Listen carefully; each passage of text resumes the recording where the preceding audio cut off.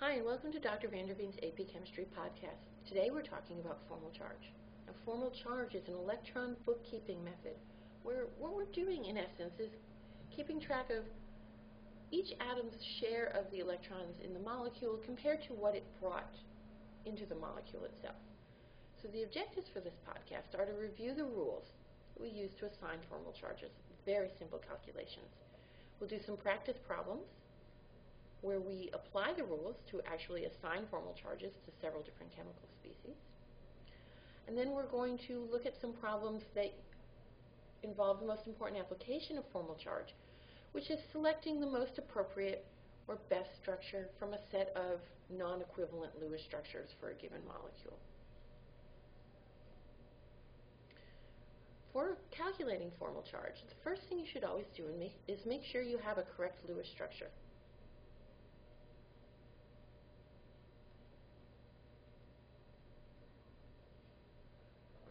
Without that, it makes it very hard to figure out the bonding pattern. So you always start with the Lewis diagram.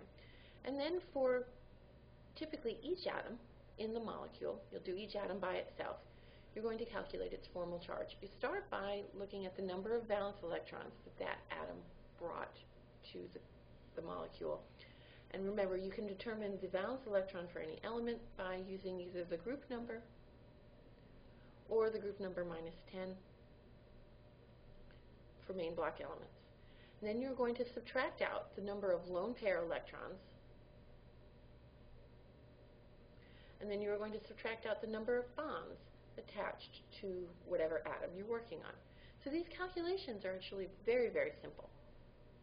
I do want to point out that the sum of the formal charges must add up to the overall charge of the species. If it's a neutral molecule, they should add up to 0.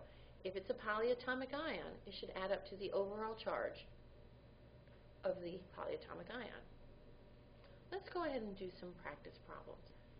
The first structure I'd like to do is dioxygen difluoride, which has the skeleton structure FOOF. I guess you can call it the FOOF molecule if you want to. Now we have 2 oxygen atoms, each contributing 6 valence electrons, and we have 2 fluorine atoms, each contributing 7 valence electrons, which gives us a total of 26 valence electrons in this molecule. Let's put them into the structure. We have 2, 4, 6 valence electrons accounted for by the single bonds. We can put in our lone pairs around all of the atoms, make sure everyone has a stable octet.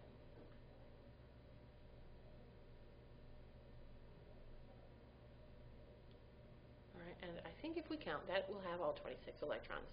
Now you'll notice the 2 oxygens have the same kind of thing going on. They both have 2 lone pairs and 2 bonds. And the 2 fluorines each have the same kind of thing going on. They each have 3 lone pairs and 1 bond. So we can go ahead and just start calculating formal charges. So for oxygen, oxygen is a group 16 element. It starts with 6 valence electrons. And then we need to subtract out the numbers of lone pair electrons. You'll notice there are 2 lone pairs on each oxygen, which gives us 4 lone pair electrons. And then we need to subtract out the number of bonds. And there are 2 bonds on each oxygen. So 6 minus 4 minus 2 is 0. The formal charges for each oxygen is 0. Let's go and do the same thing for the fluorines. Now fluorine is a group 17 element. It's a halogen. Those all have 7 valence electrons.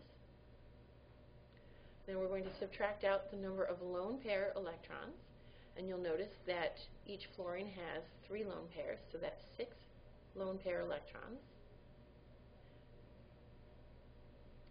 And then we need to subtract out the number of bonds, and each fluorine has 1 bond, and 7 minus 6 minus 1 is 0.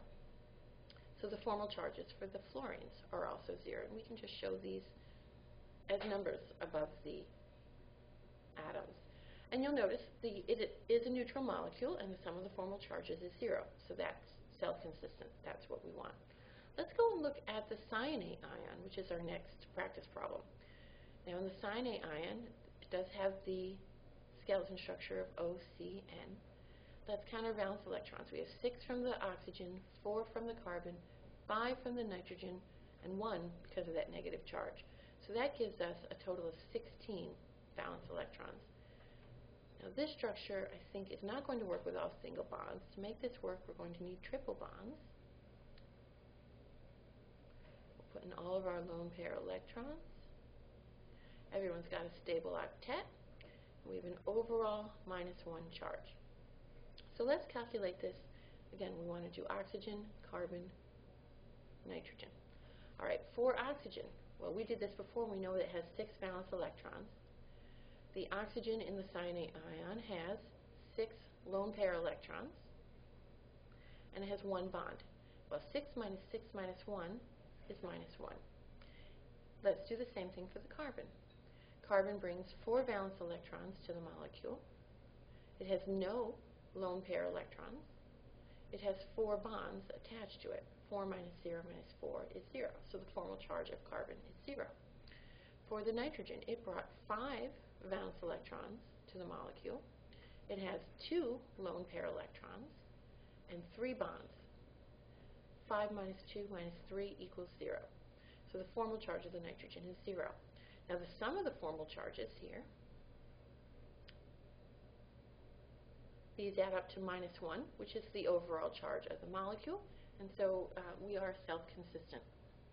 Great.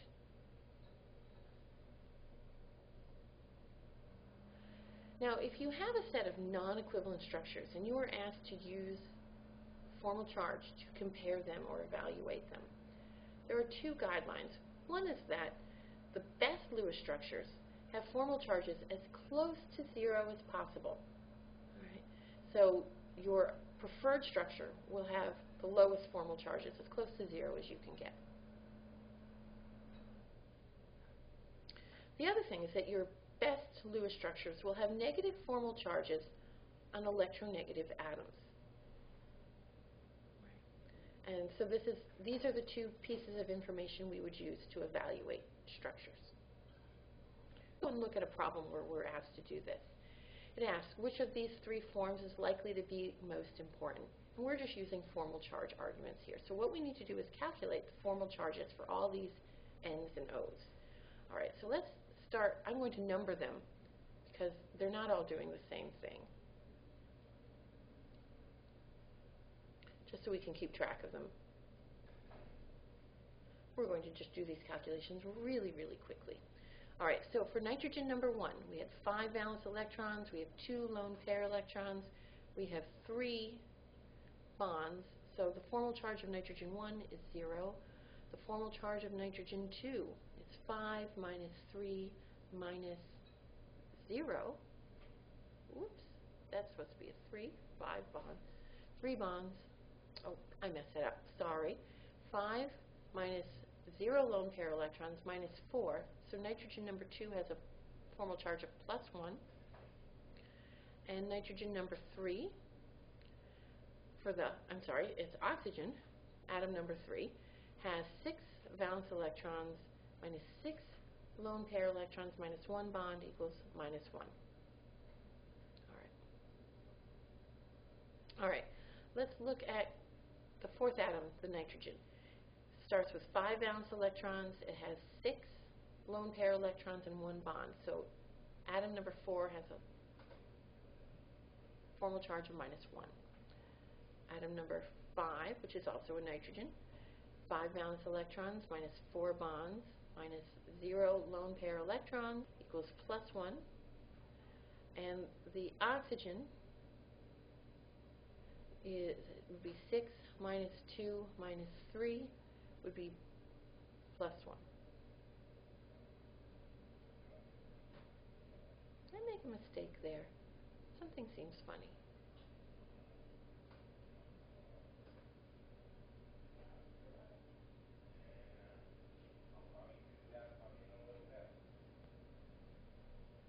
And let's look at number 7. 5 minus 4 minus 2 equals -1. For nitrogen 8, be 5 minus 0 minus 4 equals +1.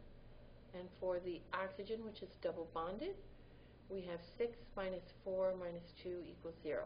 I think I made a mistake here in this central one. Let's see if I can figure it out.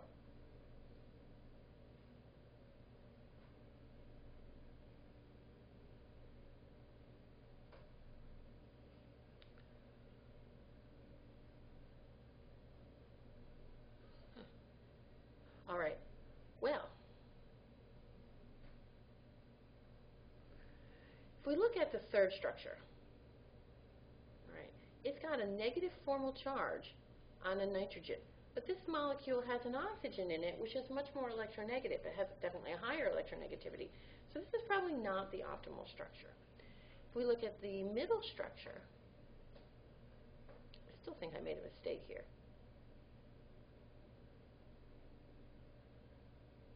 Oh, this is minus 2. That's what I did. Sorry, I can't add, apparently. This is minus 2. That's better. All right. I have a negative formal charge on the nitrogen and a positive formal charge on the oxygen. All right. I also have formal charges that are way away from 0. If we look at the first structure, I had a 0 on the first nitrogen and a +1 on the second nitrogen. The negative charge is on the more electronegative oxygen. So I'm going to conclude that this first structure here, structure 1, is the most important.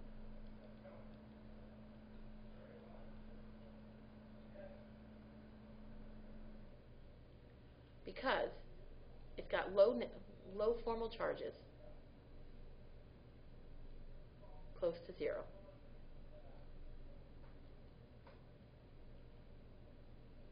And the negative formal charge is on the oxygen, which is the most electronegative element.